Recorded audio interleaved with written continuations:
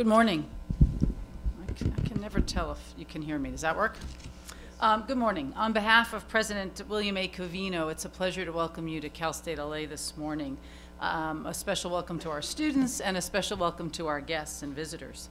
And it's a particular pleasure to welcome you to this particular event, which was jointly developed by the School of Criminal Justice and Criminalistics and the California Forensic Science Institute. It's the synergy between those two programs and departments that I think is going to affect a lot of change on campus and off. I'd like to very specifically thank Catherine Roberts, whom you just heard from, and Kate Tellis, the chair, for their leadership of this event. And it should go noted that they're leading this event at what is probably the busiest time of the academic season. So a special thank you to you for your efforts. There is no better place, as far as I can see, to host an event like this than Cal State LA. The study and practice of social justice have long been a critical part of Cal State LA. This is the third university at which I have been an administrator and a faculty member, and I regularly note that social justice, the study of and issues related to it and the practice of it, is woven into the DNA of this campus in a way that I have not seen on very many campuses. Central to our mission is engagement, service, and the public good, and we enact this in many ways. First and foremost, by providing access to high-quality, low-cost degrees for low-income, first-generation students who often hail from underserved areas in our local region. And more importantly, we couple that with completion. Many of you probably saw earlier this year that Cal State LA was ranked #1 by a longitudinal study conducted by researchers from Stanford, Berkeley, and Brown University, rated us #1 for the upward mobility of our graduates, in specific for taking students from the lowest quartile of income earners and raising them in mid-career to the highest quintile. So for us, we couple access with completion with upward mobility. And faculty research and events like this are also critical to that mission of engagement, service, and the public good, because we want to bring together all of our communities, our academic community, our criminal justice community, our social services communities, events like this that bring people together to analyze and to study issues and problems are critical to our success. We are home to the Center for Engagement, Service, and the Public Good, and they work with the community in many, many ways, but I just want to highlight one project that we're working on that is related to some of the conversation you'll have today or the work that you do outside of today. We offer, through that center, the only in-person bachelor's degree program for incarcerated people in the state of California, for incarcerated men. We currently have 23 students, male students at Lancaster Prison who are pursuing their bachelor's degree in communication. This is also part of our larger effort to support the formerly incarcerated in getting their degrees here at Cal State LA. So it's part of a whole package of, again, social justice serving particular groups of people. And then on a more somber note, there's never been a better time, I think, or let me rephrase that, a more important or more critical time to affirm our commitment to social justice than the particular historical moment we're living in. I'm a US historian, so I'm critically aware of these things. But in the face of the national problems, this morning I hear we might be going to war with Korea. Every morning it's a different drama. Cal State LA is thriving. We are going to do the best we can in the face of the chaos around us. I'm happy to report that we're undergoing a bit of a renaissance here at Cal State LA, and that's built largely upon our remarkable faculty and our remarkable students. We've had record numbers of applications. We have over 55,000 applications to study here in the fall. That, for the second year in a row, that represents the highest growth in applications of any California state university. We have record enrollments. Last fall, we welcomed near 28,000 students, and we expect to welcome the same number this fall. And we're making a dramatic investment in our tenure track faculty, trying to hire 50 new faculty each year. And these things, students and faculty, form the heart and the core of what we do. And we've reaffirmed that commitment to our students by pledging to the state of California that we will dramatically raise our graduation rates, again, linking access to attainment to upward mobility. Programs like this are key to our mission, bringing people together to share their research, their work, their experiences, their successes, their challenges, to exchange ideas and all of this in service to our communities. We are deeply devoted to what our president calls applied research, things that we can then take and transform the places we work and the places we live.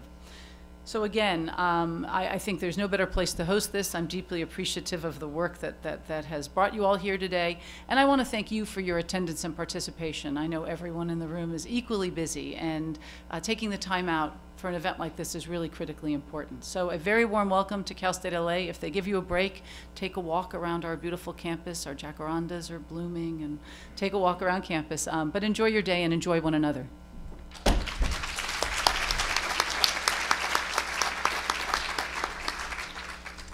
And now I've slowed down the entire PowerPoint presentation by popping the batteries out of the clicker.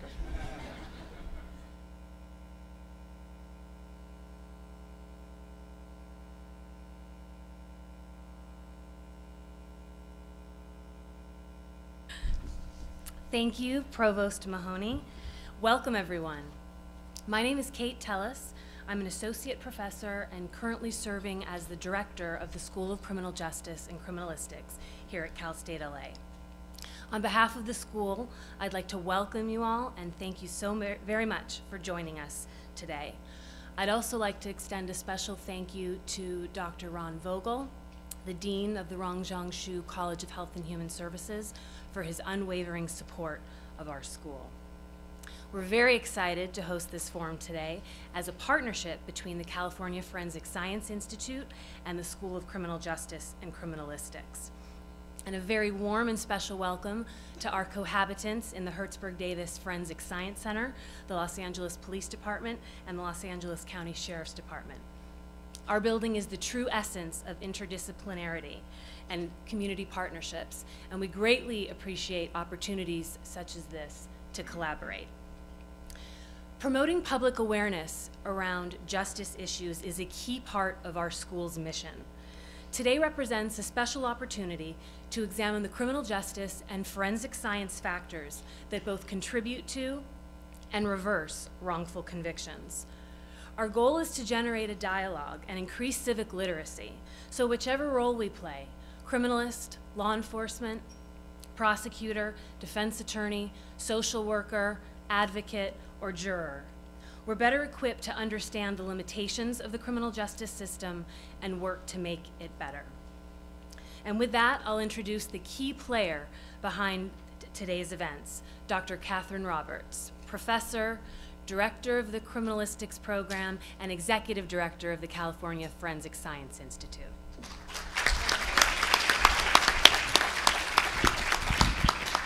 So you can actually see we have a very compact schedule for you today. So in the interest of time, we're simply going to introduce the panelists, and then we ask that you'll refer to your program for their biographies.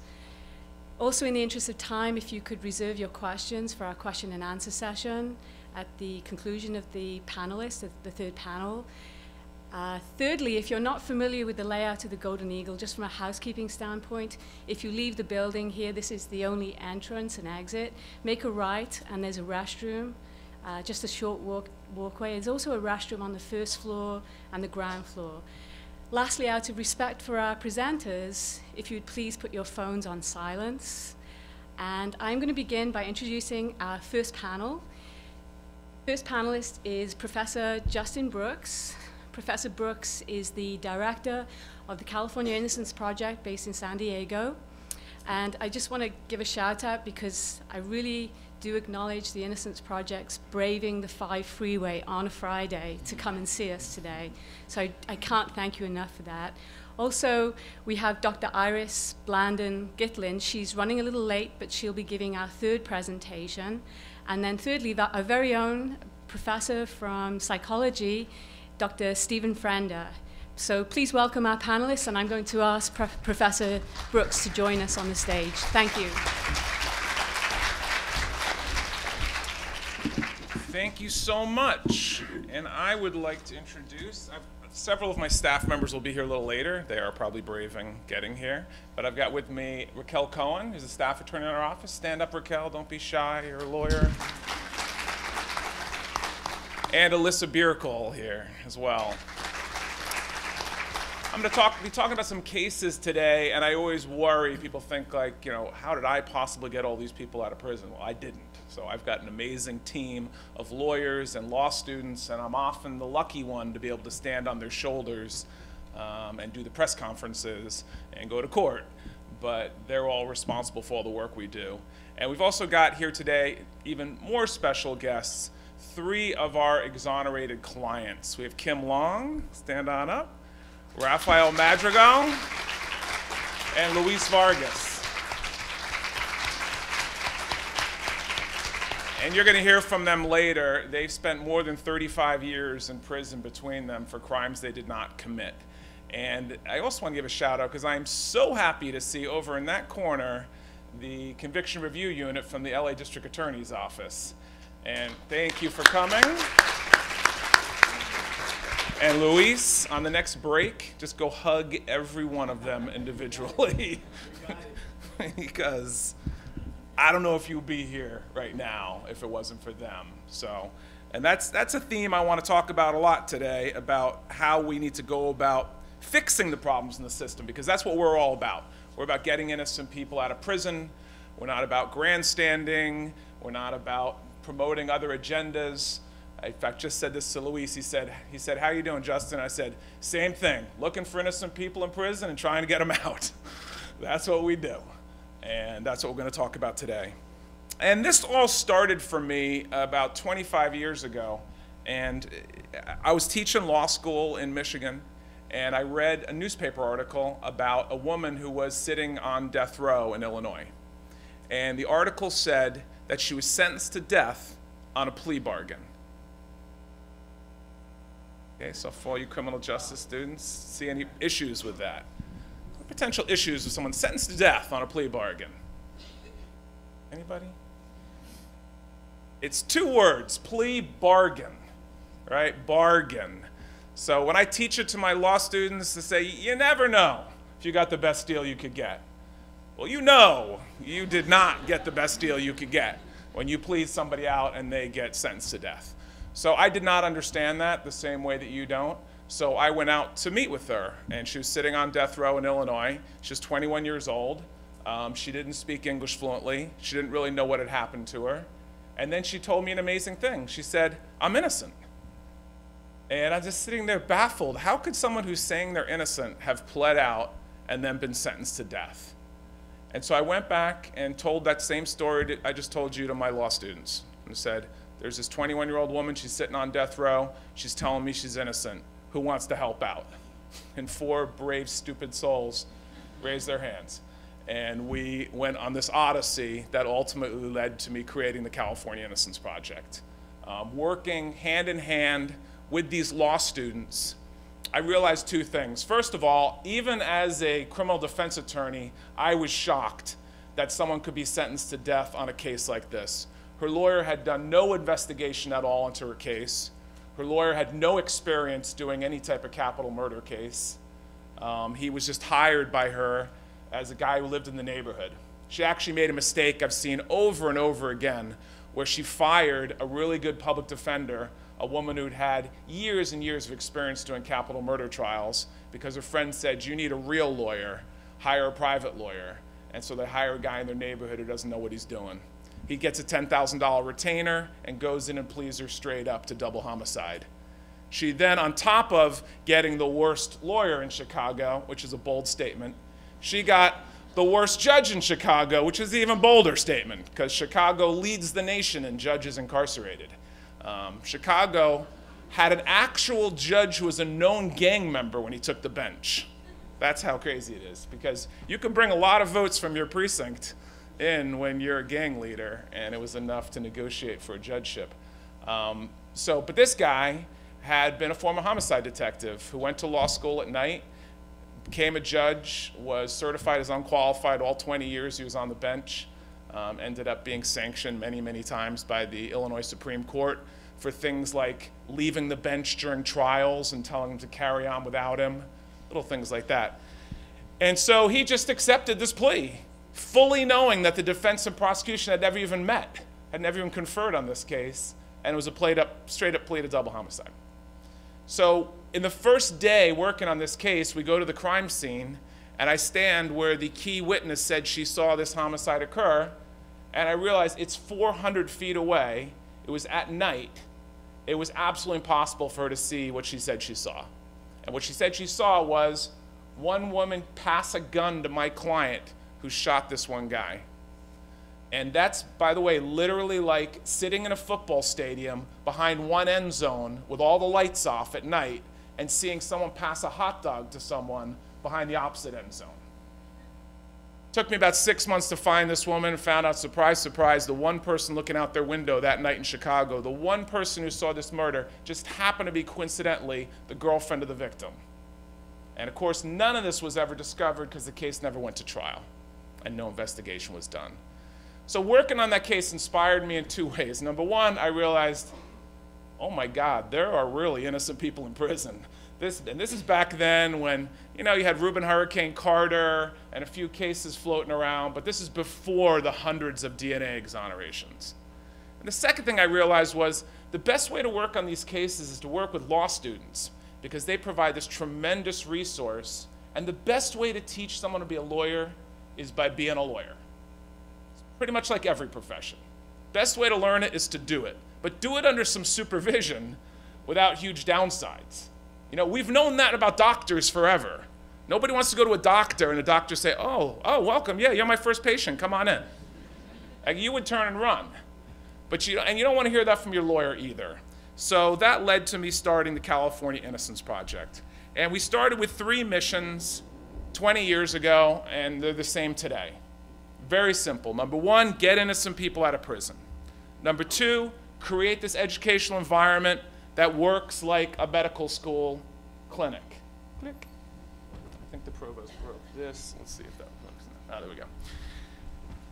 And number 3 is to work on law reforms and policies to lessen the number of wrongful convictions. This is what we've been doing every day for 2 decades. And we've walked 26 innocent people out of prison. We've trained hundreds of law students to be better lawyers, and we've been involved in a lot of lawmaking and training. In fact, this past year, we're involved in 2 new laws that are now laws in California, and we're able to be involved in writing those laws. And they're geared towards assisting us in our work and assisting exonerees when they get out of prison. When I started the project, there were about 5 projects operating in the world doing this type of work. There was Centurion Ministries was the first one in New Jersey. Then there was the Innocence Project in New York. Then there was one in Wisconsin, one in Chicago, one in Washington, and us. And today we have more than 60 of these organizations in the United States. And I sit on a board that oversees all these projects. And we also have them all around the world. We have them in all these different places. And when you look at some of these countries on this list, we can't kid ourselves that we have the best criminal justice system in the world. That we just don't, okay? If you spent any time in Japan, if you spend any time in Holland, where we have projects, you see tremendous more resources put into their system.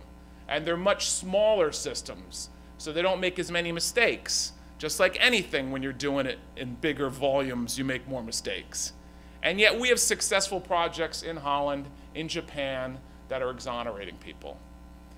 This is a global problem, and the sooner we just face up to that and say, hey, mistakes happen, let's work together to change that, the better this will all be. And again, going back to, I'm so happy to see the Conviction Review Unit from LA here. 20 years ago, we didn't have criminal defense attorneys and prosecutors in the same room talking about these problems.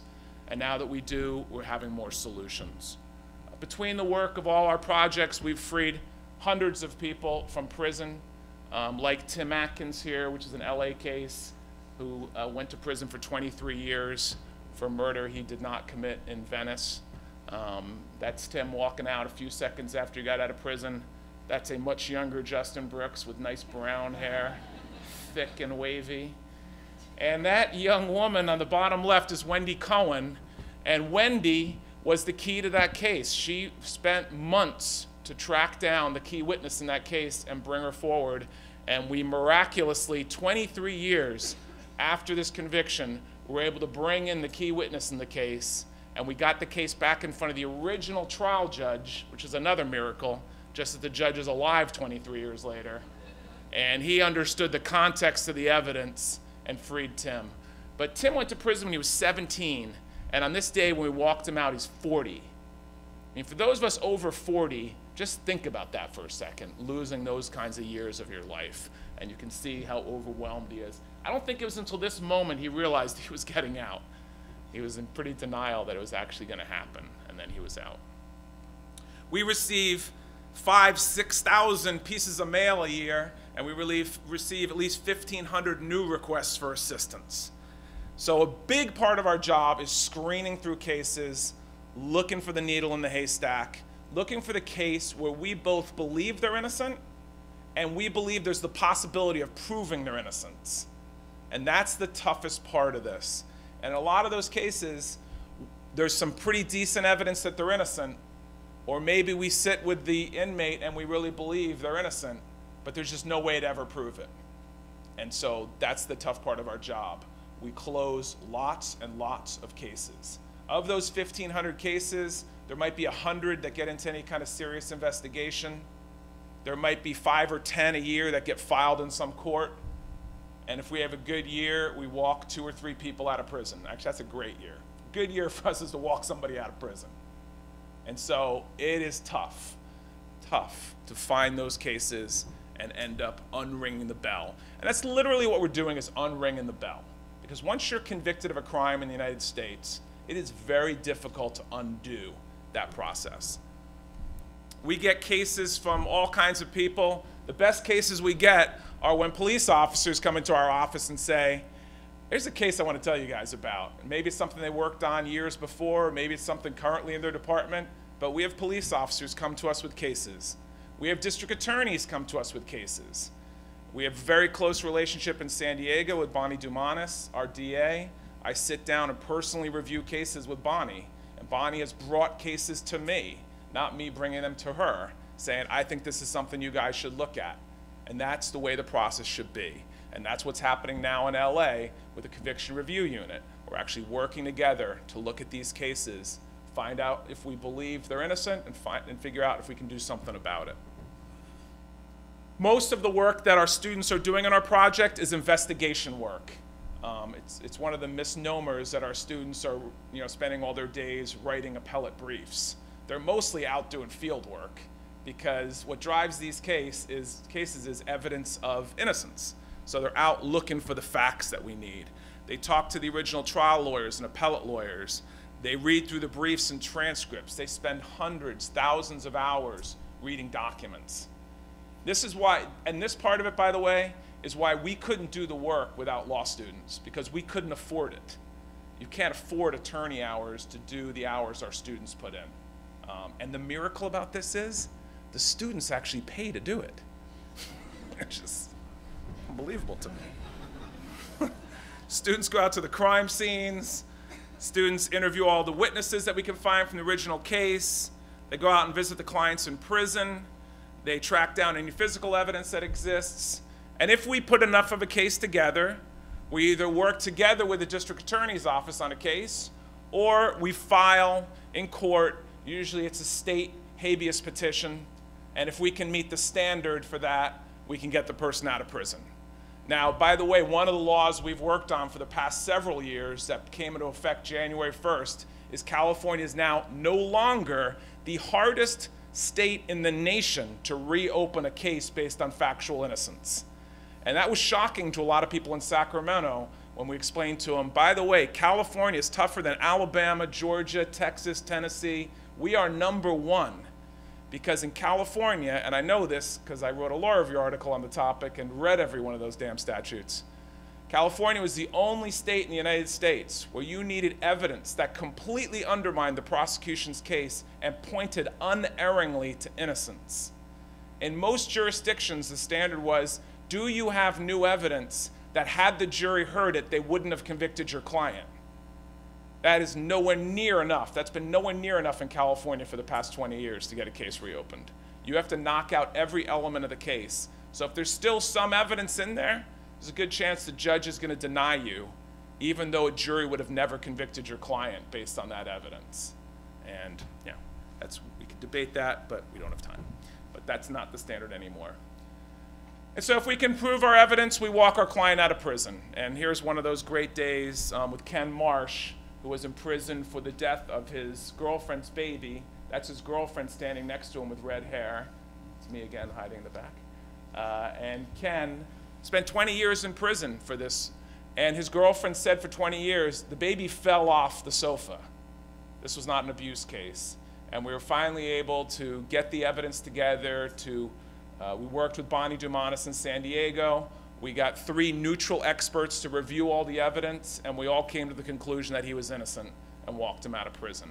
Imagine that. 20 years in prison as a baby killer is as bad as it gets.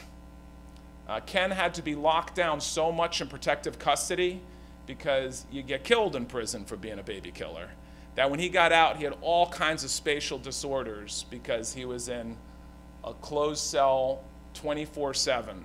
I had to hold his hand to cross streets with him because everything was going so fast. He'd never been on the main line. He'd never been in general custody. It's very, very difficult. And we now know that there are 2,000 documented cases of innocence in the United States. So we are past the initial debate, which was, are there innocent people in prison? And believe it or not, for those of you under 30, that was the debate 20 years ago.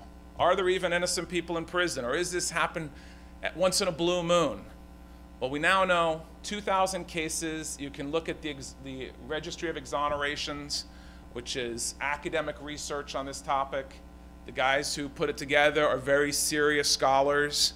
When we have an exoneration, they call us and drill us with questions, make us send all the documentation. They don't take our word that the person's innocent, and they only put it in their database if they're assured that it was a factual innocence case. And now we're here into the thousands.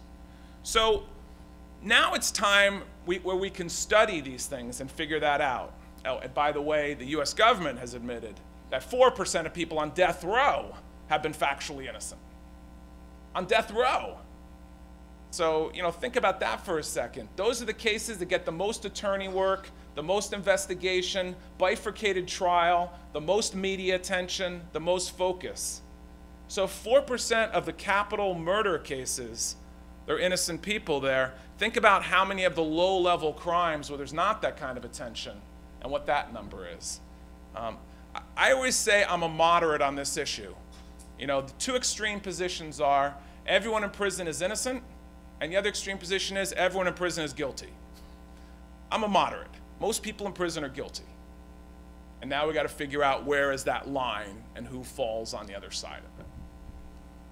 So we've been looking at those exonerations to figure out why are innocent people convicted. And a line that Peter Neufeld uses from the New York Innocence Project that says, when there's a plane crash, we want to find out why did the plane crash so that more planes don't crash. And these wrongful convictions are plane crashes. So we've started to study them to figure that out. And we were very surprised by the results from the first 300 DNA exonerations. So these are the gold standard of exonerations as to what caused those wrongful convictions. And what's the number 1 cause? Yes, we have an expert here today to talk about it. Numero uno is bad identification. Now you're going to hear about the science behind it, and a lot of you have probably studied it. But you know what? It's pretty simple at its first level, the first level of understanding of it. And the first level of understanding is when somebody walks in a courtroom and says, I'm 100% sure that's the person who did it, that's very powerful evidence to a jury. But we now know it's actually very weak evidence in reality. So there's a real disconnect between the quality of that evidence and the perception of that evidence. And that's why I think we have so many of these cases. Some, like Raphael here, you're going to hear about, based on just a single witness on an old photograph. And that's enough to convict you. And if that's enough to convict you, you're going to get a lot of convictions. This, by the way, is the lineup from the death penalty case I talked to you about of Marilyn Malero. Now, if you're looking at this lineup, by the way, who would you exclude from it? just looking at it. You say, who here doesn't look like they're concerned about being charged with a double homicide and potentially facing the death penalty?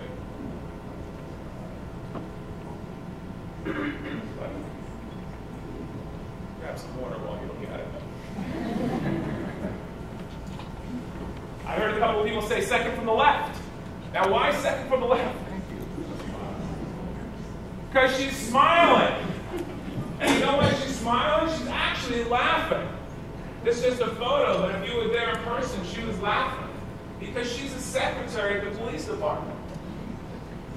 But they needed young Puerto Rican women to stand in the lineup. So they said, hey, you want to go in a lineup? And she said, that sounds like fun. So she's in a lineup, ha ha ha ha, I'm in a lineup, ha ha ha ha, I'm in a lineup. She's not getting picked. All right, she's projecting. I'm not concerned at all about anything. And like 80% of our communication is nonverbal. In fact, if I took a picture of you guys right now, I could scale you 1 to 100 on how much you care about what I'm talking about. Based on basically your body language and your facial expressions. All right, we're doing it constantly. So there's so much communication going on there. She also isn't concerned, and she's smiling. Why? She's dropping off lunch with her sister in the probation department. And they said, hey, do you want to stand in a lineup? I'm like, oh, okay. She stands in a lineup. I don't know where they got Shorty on the right, but she also has no concern about being there. Who's scared to death? My client, the back on the left. You can see she's doing the 500-pound hands that you do when you're called on in class. She's scared to death. What am I doing here? What's going on? I just got arrested, and they brought me to the Latin Kings neighborhood and told these guys that I'm the one who shot their homeboy. And they kept me in a van for a couple hours, and then interrogated me for a bunch of hours, and now I'm staying in this lineup. I don't even know what's going on. She's projecting fear, fear, fear, fear, fear. And the actual killer is in the lineup, in the middle, Loca D. Jacqueline Montanez. She's being Loca D. I don't give a crap about being here, and I shot those two dudes. All right. It's just, there's a lot of communication things that are going on between human beings, and it's extraordinarily imperfect. Almost a third were attributed to snitch testimony, and we've learned there's big problems with that. Canada has actually abolished snitch testimony and just said, as a matter of law, it's not reliable. You know, the rules of evidence we always look at is the probative value outweigh the prejudicial effect. In Canada, they've made the conclusion it doesn't with snitch testimonies. They don't use it anymore. You know, there's problems, particularly in states like California, with 3 strikes. Some guys will snitch their mom out to get out of that 3rd strike. And so that cuts against the credibility of the testimony. You know, there's always going to be misconduct. Actually, when I do this presentation in Mexico, everybody laughs at only 17%. It's significantly higher in Mexico. But every system has its problems. I mean, life is a bell curve, right? There's a small percentage of people who are awesome at what they do. Most of us are good to okay, and then some people are terrible. Whether you're talking about plumbers, lawyers, computer technicians, whatever it is. So you're going to have this problem happen. And we now know definitively that innocent people sometimes confess. Okay, we now know that. Now, how many of you would, no matter what, never confess to a murder you hadn't committed? Raise your hand. You're my problem. Because you're all potential jurors. And maybe you wouldn't. But maybe you'd also find it hard to believe somebody else would. But we now know that people sometimes, after hours and hours and hours of interrogation, and depending on how the interrogation is done, sometimes give false confessions. Now, sometimes it's because they're broken down and confused and all that. But you know what? In most of the cases I've looked at, it hasn't been that. It's just been they're pissed. So after like 12, 13 hours, you're just like, whatever, give it to me. Okay, yeah, I did it. And now they're thinking, I can't get convicted of this. Oh, maybe they draw up a snitch, maybe you get a bad ID, and now you're going to prison for the rest of your life. But we do know that it happens. Now again, am I naive enough to believe that most confessions are false? No. But I do believe that it happens, and studies have shown that. And we've got some problems with the defense bar. Okay, we clearly do. This is from a real case in Texas, a drawing, a newspaper, where a lawyer actually slept during a trial. And the Texas Court of Appeals said you have a right to an attorney, but not necessarily one that's awake during your trial. That's a concern that we all should have as lawyers in terms of the standards we're holding each other to. thunder from my co-presenter who's an expert on IP, so I'll talk about a few things with it. This is my favorite lineup, really, of all time. Who's the suspect in this lineup? And this is a real lineup, not from Reno 911, from a wrongful conviction. Who is the suspect? Shout out a number. And don't overthink it. What did you say? 12. Yes, and I'm 18. Everybody's like, I hide again. I hide behind the other guy. No, folks. The guy in the headlock. The guy with 3 police officers holding him in the lineup. That's how you kind of telegraph guilt. That's a bad idea. All right, so if you take anything away from this presentation today, if you're ever in a lineup, don't do this. Don't try to fight your way out of the lineup. You'll be bringing a lot of attention to yourselves. In fact, everybody stand up. Let's practice. It could happen someday. Stand up. Let's practice if you're ever in a lineup. How are you going to do it? Disappear. Desaparecido. Come on. Disappear. Disappear. See how many guys they've seen a lot. Neutral. You don't want to look menacing? You don't want to look happy? Like, you do want to look happy. But not crazy happy. Yeah, just see it.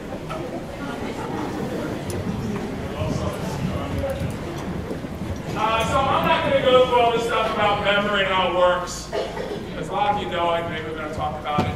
But I do want you guys to think about it if you're students. I'm amazed at how many students don't know what kind of learners they are and figure that out. Like when I was in college, I figured out I was an audio learner, not a visual learner, so I just stopped reading books.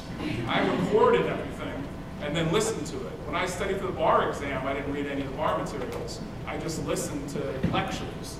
Because I'm an audio learner, I remember things I hear, I don't remember things I see as well. And by the way, most men fall in that category. That's why women read more books. That's why men can remember stupid lines from movies. That's why audio learners. You should know that. You all should use all your senses. Because visual and audio is not our best sense. Our best memory sense is what? Smell. How many of you use smell to study? You could. Professor's talking about something really complicated and you're not sure you're going to remember it. You take that really smelly eraser and put it next to your nose and go, all right. Yeah. And then on the exam, you can't remember. What was that again? Put that thing in front of your nose. Got it. You're attaching memory to experience. And you use all your senses to do that. Memory is a reconstructive process. You don't have it in its entirety. And because it's reconstructive, we also get it wrong a lot. Because sometimes we reconstruct things wrong. And I'll talk about some cases where that's happened. It's easy to you can even change your own memories if you want to. How many people here, now be honest, how many people here have told a story like 5 or 6 times and you changed a fact so you look less responsible or more responsible, or whatever it is. About that 5th, 6th time, you don't remember what the truth is. Come on, everybody's done it, yes. How crazy is that? You've actually distorted your own memory. And with children, you can easily distort their memories, and it's a lot of fun. So like, if you've got a 4 or 5-year-old relative, and they want to go to Disneyland, you can convince them in 2 or 3 suggestions that you already took them to Disneyland. And it goes like this. So like you bought a little girl a red shirt last year, you say, remember that red shirt I bought you at Disneyland? And attach the false memory with the real memory, and they'll be a little confused, and then immediately hit them with another one. Say, remember that cherry Coke I got you, and you got it in a movie theater, then say, at Disneyland? And they're like, oh my God. And by the 3rd or 4th one, they think they went to Disneyland. It's cheaper, there's no lines. My kids have no idea what's true from their childhoods. Grew up in the nation. So, you can distort memories very easily. And contamination can happen all along through the criminal justice process. So as a defense attorney, I have questions about all 3 phases of memory, which you're going to hear about, because they can all create contamination and distorted memories. We'll go through the last ones you're going to hear about. Arms focus you're going to hear about from our expert here. Focus is the most important thing about memory because we only remember what we focus on. Sin enfoque no hay memoria. Without focus, there is no memory. Without focus, there is no memory. You'll only remember things you're focused on. So for you students, I'm sure even last night you were reading a book for class and you were tired and your eyes were going from left to right, but you got nothing. And after like 5 minutes, you're like, I hope I remember nothing I just read 2 pages. Because you weren't focused on it. Without focus, there is no memory. All these things are kind of important in crimes. What was the person focused on? What was going on at the time of the crime? What are they going to remember? What can they do to describe? You're going to hear about cross-racial identifications and the issue with that. I can just tell you on that point, half the people we've walked out of prison were convicted based on cross-racial identifications. It's a huge problem in Southern California because and that doesn't make it necessarily better. It just means there's more likely to be cross-racial identities going on. Well, it's worse in Argentina. I was doing a training down there, and we were talking about identifying Asian people. And those of you who speak Spanish know that, like, what do you call someone who's Japanese? Chino. What do you call someone who's Thai? Chino. What do you call someone who's Chinese? Chino. It's all Chino. It's all Chinese. So it's like if an Asian person commits a crime in this town, what happens? You know, they could be Thai. They're going to be identified as Chinese, first of all. And then this guy said, yeah, but it's no problem. And I said, why? He says, it'll be that Chinese guy who runs that restaurant in town. I literally was going to go by there and tell this guy, dude, you should move. Because any Asian person rolls through this town and commits a crime, you're going down for it. There's a huge problem. Okay. And we also show a few fun things. And we see what we expect to see. There's a lot of things to do with perception. That our brains are constantly trying to figure out the world, what's going on, right? So I say it's a young girl, you see a young girl, I say it's an old lady, you're more likely to see an old lady. I say it's the back of an Eskimo, you're more likely to see that. I see it's a Native American head, you're more likely to see that. A lot of things with suggestion that change what we see. If I tell all of you, say Paris in the spring, everyone say Paris in the spring. Paris in the spring. Paris in the spring. How many people see Paris in the spring up there? Raise your hand. Okay?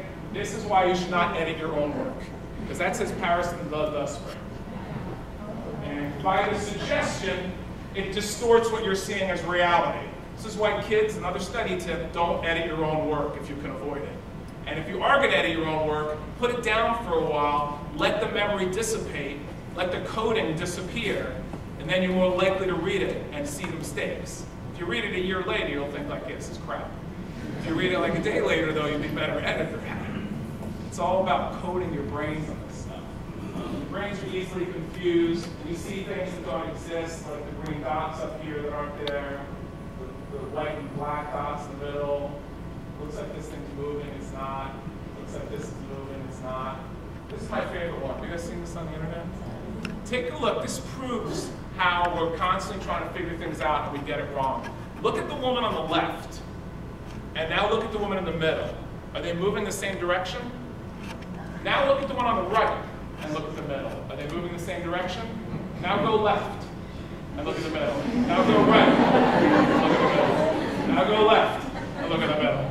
How are you doing that? How are you changing the direction the middle one is moving with your brain? You're not. It's just your brain is trying to figure it out, just like it's doing all the time. We don't see everything that's in front of us. We see what our brain understands. We see what our brain conceives of. And lots of times it's wrong. These cars are all the same size. I have no idea how this works. Y'all seen this one? How many people see a blue and black dress? How many people see a white and gold dress? How can that possibly be? I don't know. Maybe the expert will tell us. But all we know is perception, reality, it's all just created in our brains. We see different things. The world is not the same. This is actually hard to do if you read these colors. You can do it at your leisure time. Trust me, that's hard because your left and right side of your brain are in conflict. When you're saying the word and it's a different color and you try to say the color without reading the word, it's actually hard to do. And this is my favorite one. Films are plays that are produced after years of personal effort and unique knowledge, frankly, out of hard work. Silently to yourself, count the F's.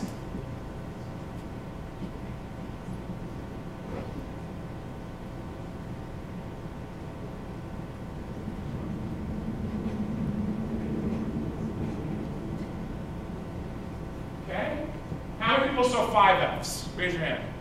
6 Fs? Raise your hand. 7 Fs? Raise your hand. 8 Fs? Raise your hand. 9 Fs? Raise your hand. 10 Fs? Raise your hand. 11 Fs? Raise your hand. How is that possible? I'm in a room full of literate people who read English, and you all have different answers for how many Fs are up there. Now, here's the good news for those of you bumming out that you didn't see them all. Statistically, the people who saw the fewest Fs are the best readers. Because after you've read in English for years and years and years, you actually stop seeing certain words, and even when you're asked to look for them, you can't see them. So many of you probably didn't even see the word of, and didn't see the F in it. And how crazy is that when I even ask you to look for it, you can't see it? Our brains are not exactly what we think.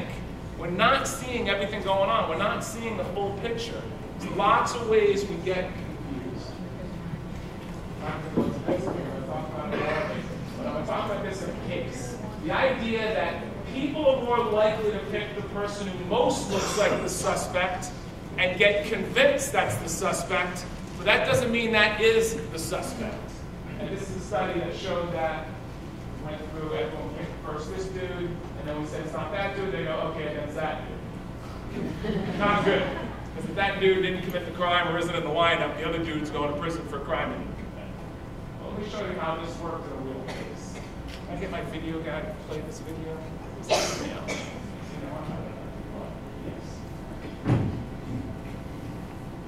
How many of you, by the way, my favorite ID exercise is, how many of you have ever been in a restaurant and you order soup? So you order like the broccoli soup, and then and you're looking right at the waiter, and it's an emotional day for a local. It's a bright light, no gun in your face, no fear, and then 30 seconds later you think, I want the broccoli soup, I want the bean soup, and you turn around like, how many of you experienced that? That's the best possible ID situation to be in. Lots of times crimes are at night, there's fear, there's weapons, the ID is done hours later, sometimes days later, sometimes months later. And yet you didn't remember that. A man who spent 8 years behind bars for a crime he didn't commit. Today, he spoke out for the first time since being cleared of all charges. 10 News reporter Bob Lawrence with the 2 things that made it all possible. 2004, on a residential street like this one in Lemon Grove, events would be set into motion that would turn Uriah Courtney's life completely upside down. This is Uriah Courtney standing with his parents in the courtyard of Donovan State Prison last year. In 2004, a 16-year-old girl was grabbed off a Lemon Grove street and raped. Eyewitnesses identified Courtney as the one who did it. Justin Brooks with Cal Western Law School. Eyewitness identification evidence is not that strong. Nonetheless, Courtney was convicted of the assault as well as additional drug charges and looked at life behind bars at Donovan. But during the trial, the victim testified that her attacker had his face on her clothing. From that moment on, we all knew that there was going to be DNA on her clothing. We just had to get somebody to listen to us. The ones who listened were students at Cal Western Law School as part of the Innocence Project. Fortunately, clothing from the victim still existed. And fortunately, we have the kind of DNA technology today that we haven't always had. DNA testing was done initially, but it was the subsequent, more thorough testing on the victim's clothing that pointed to someone else who looked like Uriah. They told me about the results of the DNA testing, and it was one of the best days of my life. This is Courtney on the day he was released, but though he was out of prison, he wasn't exonerated yet of all the charges, until now. I never thought I'd see this day. Uriah's mother, Mary, said she wanted to yell out during the trial that her son was innocent. Then Cal Western stepped in. Finally, to have somebody believe in my son, it was awesome. Uriah went to prison when his son was 2. He's now 10. As for the 16-year-old who identified him in court, It breaks my heart, you know, what she went through. And I don't hold any grudge against her. he hopes that if she hasn't realized yet he wasn't the attacker, that one day she will. Bob Lawrence, 10 News. As for the man DNA evidence pointed to as being responsible, all the DA's office will say is the case is under investigation. So in this case, the 16-year-old girl's pulled off the side of the road. She's sexually assaulted. She gets away. She gets to the police. She does an actual drawing of the suspect. And she does a drawing of a truck that he may or may not have been in. 15 minutes before, some guy from a truck was staring at him. And this is the drawing that she does of the suspect. This is the drawing of the truck. Okay, set aside for a minute, the guy probably has ears. But that's how basic this is. And in fact, what's significant about the drawing of this guy? What's the one defining factor? He's got a goatee, all right? Even though, by the way, this is the most, transient aspect of a male's appearance. It's, in the top 5 things about being a man are experimenting with facial hair, right? It's right up there peeing, standing up, not giving birth, getting paid 22% more. All these things that are great about being a guy, right? So the fact that he has a goatee now, or a goatee later, or a goatee when a picture is taken, who knows? But that's the only defining factor. So they search the neighborhood, they find a truck that's in one of Uriah's relatives' father-in-law's house. Then they get to Uriah because he matches the general description. And this is the photo array that they use to identify him. Now, based on that, what's wrong with this photo array? He's the only one who matches that description. Number 1's got no facial hair. Number 2's got no facial hair. Number 3's got no facial hair. Number 4, Uriah's got the full goatee. Number 5's got no facial hair. Number 6 has got the little Fu Manchu thing going on. So, and actually 3's got facial hair, a little Scooby-Doo thing under his chin. That's it. So it's the victim is going to pick the person who most looks like the suspect and most matches the description. And that's what she did. But she made a mistake. Because what happened in this case was Alyssa Miracle attorney down here in front, she took this case on. And she searched for the victim's clothing, which were not DNA tested. And Alyssa filed a motion for DNA testing and got it. And tested the clothes and found male DNA everywhere we were looking for it. Now, her having male DNA that's not Uriah's on her is not that significant, right? And we're not fools. In fact, it's disgusting to think about, but right now you all have DNA on you from other people. Whoever sat on that chair before you, or someone on the bus with you, or you're covered in it. In fact, if you do DNA work, by the way, you'll never go into a hotel room again without taking that quilt off. You take the quilt off, you put the disgusting remote in the plastic bag. There's DNA everywhere. And there was on her clothing. But we have the DNA data bank. And so, by working cooperatively with the San Diego District Attorney's Office, we were able to run it through the data bank. And on that day, there were more than 10 million offender profiles in it. And it comes back with a hit on this guy, who lives near the crime scene, is a convicted sex offender, and look at his picture next to our client. That's how you get wrongfully convicted. For me, this isn't a cross-racial identification, and these dudes look very similar. Look at their forehead, look at their hair, look at the shape of their faces. They're both around the same age. But it's not the right guy. It's just not the right guy. And fortunately, the clothes weren't thrown out. Fortunately, we got cooperation. Fortunately, we put it in the data bank.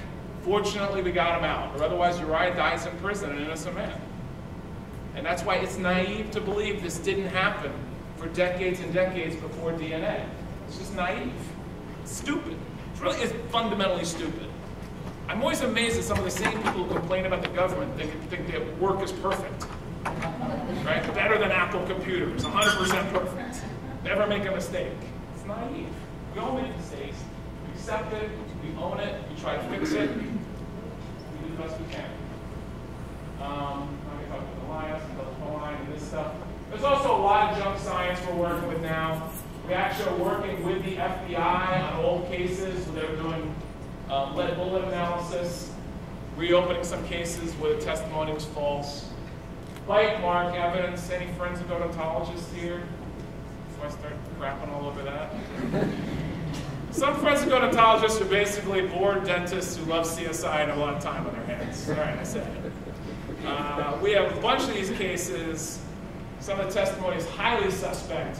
A whole lot of people have gone to prison under this, and there's some real quality controls. All these guys have been exonerated after bad bite mark cases. Very, very common. Microscopic hair analysis is not good science. It's somebody looking through a microscope and saying these two things look the same. There's a lot of problems with that. And there's a lot of new arson science where we're learning that old arson cases were just wrong. And one of the fundamental pieces of testimony we see in a lot of old cases is whenever there's multiple points of ignition, it must have been intentionally set. And we now know that that's false, because we now know that fire jumps. So a fire can start in the living room, go up to the ceiling, and pass across the room and drop in another spot, and then drop in another spot. And later on, when the fire analysis is done, you'll see multiple points of ignition, but that still can be an accidental fire. There's a lot of other things worse. Shaken baby syndrome, these are the most tragic cases. Parents, guardians in prison for children that they did not kill. And there's been some overdiagnosis in this area. If you want to learn about it, watch the documentary, The Syndrome. And again, I'm not naive enough to think that people don't kill babies. It does happen all the time. Abuse happens all the time.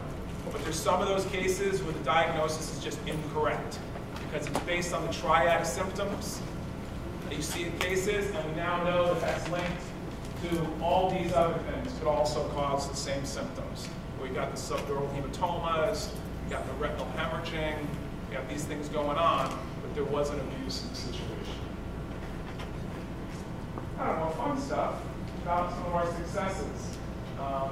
We do some international cases, both Jason Burkow and the Hans were cases we did overseas. I don't know if you guys heard about the Hans, because they were from LA.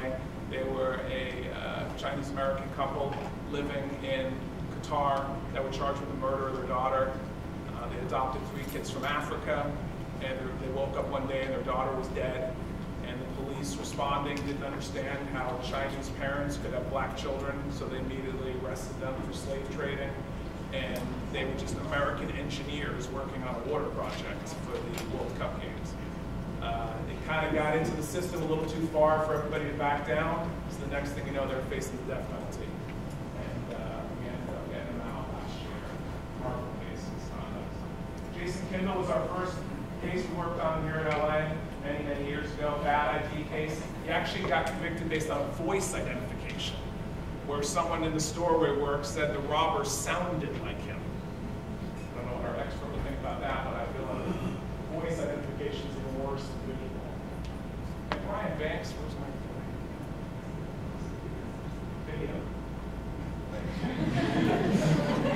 Brian Banks is probably our most famous case. It's an LA case. We're going to start here with a story that reads like a movie. It's about a young guy with a promising NFL career derailed by a prison sentence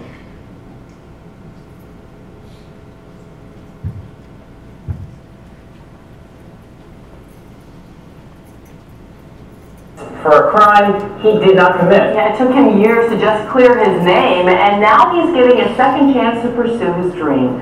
Sports anchor Rob Powers from our New York City affiliate WABC is here with more. So many people rooting for this guy. Really a fascinating story. It's hard not to root for him. The National Football League preseason, it can drag on, but at least one player is enjoying every minute of it. The NFL has quarterbacks, halfbacks, and fullbacks, and this preseason, one very important comeback. 28-year-old Atlanta Falcon linebacker rookie Brian Banks is one step closer to making his dream a reality after taking to the gridiron against the Cincinnati Bengals this week. Nice job getting off the block and making a play. It's still one of those situations like, it happened. Like now it's just replaying in my head. But this is no ordinary rookie. Banks joined the Falcons after spending 5 years in jail and 5 on parole. Why? He was wrongly convicted of raping a high school classmate. In May 2012, justice was served. The verdict for Banks overturned. The new ruling, not guilty. But people's motion to dismiss this case pursuant to Section 1985. I may not ever get the answers as to why I was supposed to go through what I went through.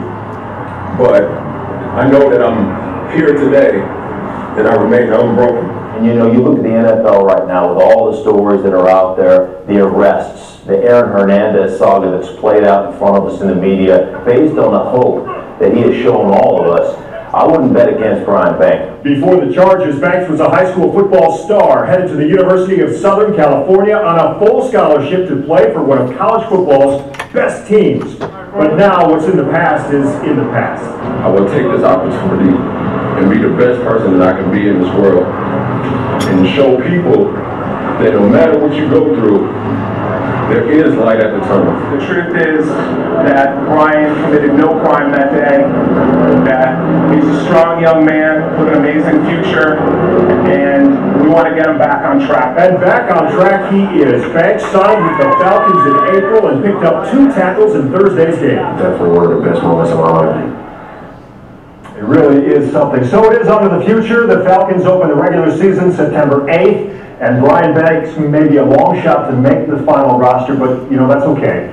He has beaten the odds before, and no one is betting against him this time. It's an incredible story. His mom stood by his side throughout every step of the way, and now it's paying off. Yeah. A great story. Great to have you with us this morning. Thanks for coming in. Appreciate it. It's my pleasure.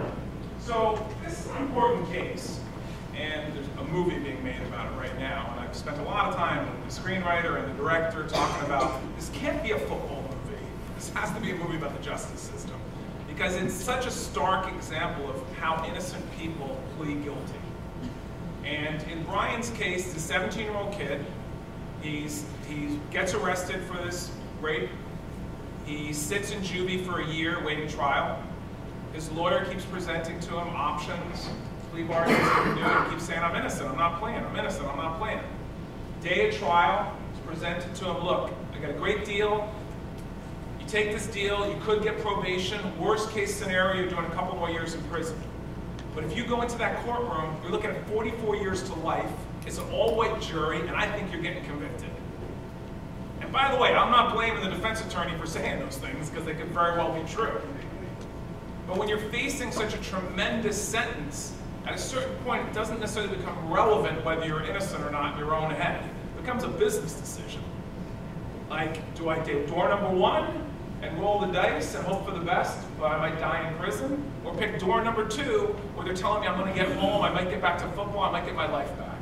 So he pled out, and he went to prison. And then years later, she comes forward, admits it never happened.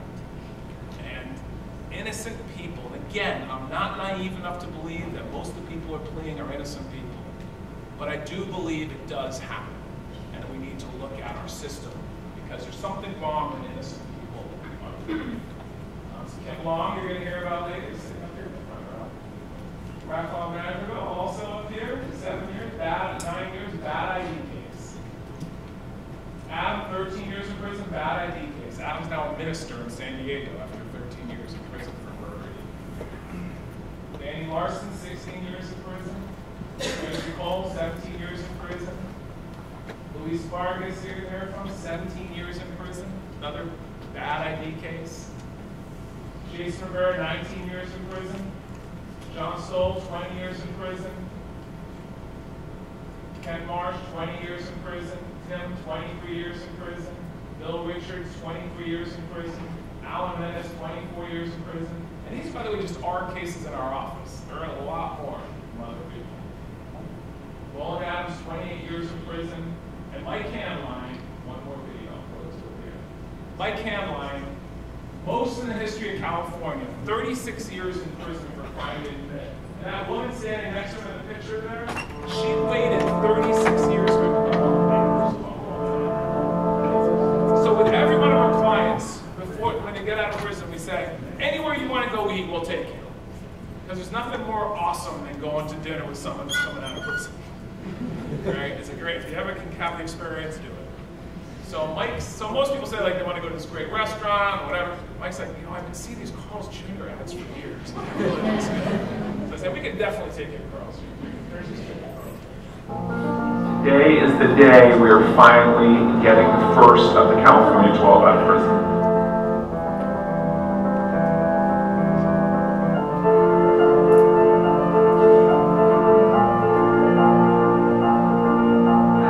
Here we go.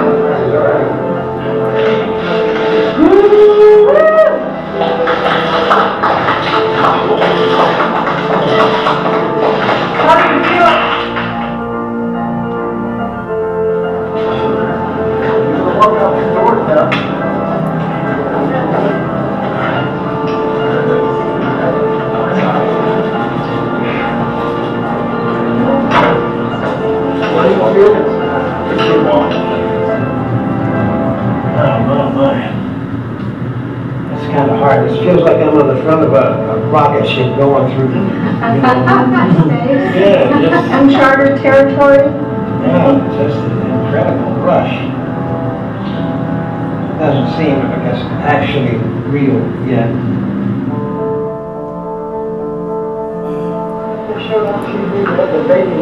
The Mile High, right there. Mile High bacon cheeseburger. Please. Want to make that into a combo today? Yeah, make it a combo. Fries and drink. Fries and drink. What are you going to be a large? You want some? Make it a large. Half pound. Still as big as they go. That's your perspective.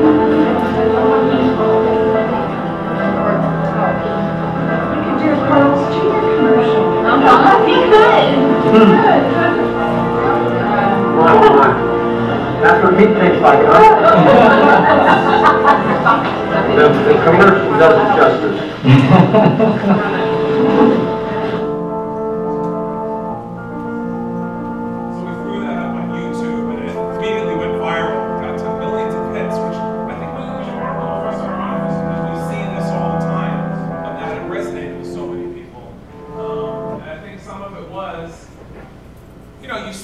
difficulty making decisions and just, you know, he's looking at the board. And so it's funny and it's awesome that he's out and he's got all these new experiences in his life. You know, and he called me that night and said, Justin, have you ever heard of Posturepedic mattresses? I said, it's like sleeping on a cloud. So in some ways it's like life is new and wonderful and all that, but there's also these tremendous challenges. And, you know, our clients talk about those today, I'm sure. I mean, Mike, for instance, was trying to get signed up for Medicaid. And they said, well, why didn't you sign up when you were 62? He's like, I was in prison. I'm like, well, we can't do anything about that. You know, that's an exception. And this is the struggle to get their lives back and back on track. So, you know, I wanted to share these stories, the two things with you today, you know, to think about these causes of wrongful conviction, to accept the notion that it does sometimes happen, and to see some of the faces and hear their stories, which you're going to hear a little later, because this is real. This is something we can never extinguish, but this is something we can do a lot better with, right? So whether you want to become a police officer or you are one, or you want to be a DA or you are one, or you want to be a defense attorney or you are one, we can all work together to make this system better, to lessen the number of wrongful convictions at least, because every one of these lives matters, and every one of these cases that goes wrong is a plane crash. Thank you very much.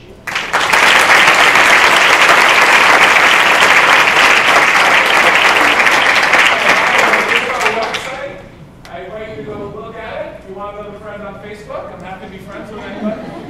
And please, if you have Twitter, follow me on Twitter. Every single day I tweet to Governor Jerry Brown to please grant the clemency petitions that myself and Alyssa and another attorney walked 712 miles to deliver to him. We walked from San Diego to Sacramento 3 years ago. It took us 50 days to do it, to raise awareness on wrongful convictions. And we carried 12 clemency petitions with us. We have now, through litigation, got 5 of those cases reversed. Each one of them is an innocent person, including Mike Hanline. And those other 7 who are still in prison are innocent. So if you've never found a reason to use Twitter before, here's a reason to do it. Open a Twitter account, follow me, retweet to the governor every day. It is starting to work. His staff have told me he certainly has seen my tweets, the hundreds that have come to him, and we try to raise awareness.